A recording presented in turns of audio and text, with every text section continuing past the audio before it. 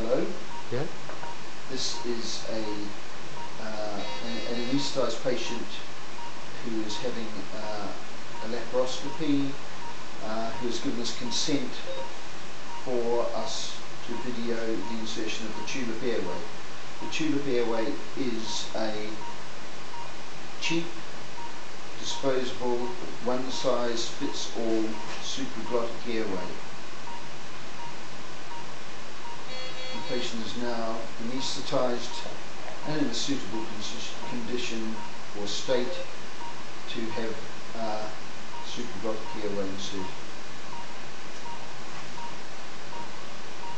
The supraglottic airway comes inflated with about 40 mils. It's inserted with or without help from the operating department practitioner in the midline, and is inserted until the tongue, it passes the tongue, the posterior aspect of the tongue, when insertion stops. So it's inserted similar to a Guedel airway.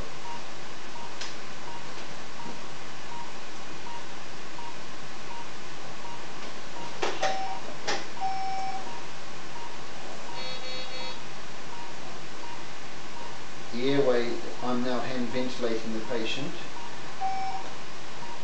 and in this occasion I don't need, there's a small leak, but I have quite a high airway pressure on, and the person is easy to hand ventilate and there's no problems. I think if we put another 10 mils into that cuff, please, just to stop any more potential leak. Thank you, that's 10 mils. The airway pressure I've got is at 14 centimetre of water maximum, with a mean of 5 centimetres of water, and I've got a normal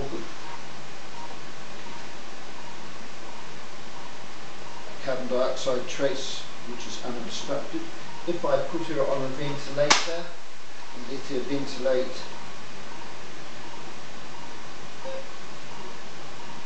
we have no leak. We've got a tidal volume of 500 mils, and we've got a mean airway pressure there of 6, and a normal capnograph trace, which is slightly hypercapnic. I can just bring that down.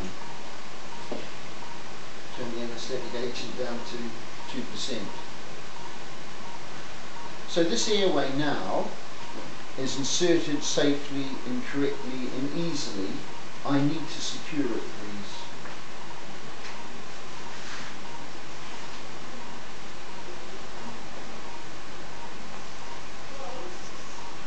The reason I secure it is to ensure that it doesn't come out, and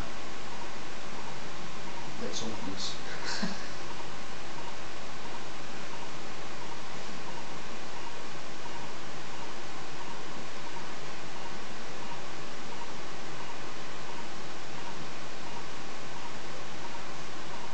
So that's secured. If I turn her head to the left, no problems. If I turn it to the right, I still have an airway, no problems. I put her back into what I would call a neutral position.